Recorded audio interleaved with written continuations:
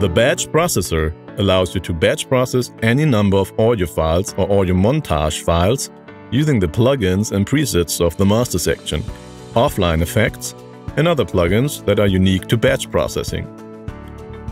You can start by creating an empty batch processor and then add the plugins of your choice.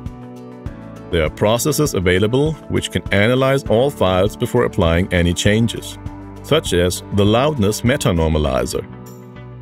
Add individual files or entire folders to be processed.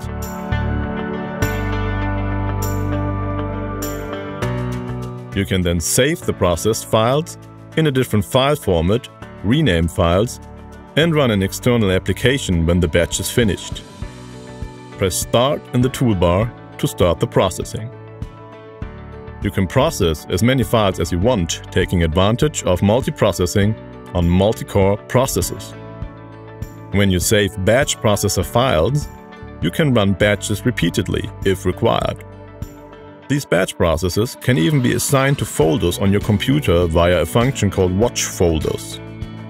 As the name implies, a separate hidden instance of WaveLab will watch the assigned folder for any audio files that are added and instantly process these according to the batch processor file associated with it.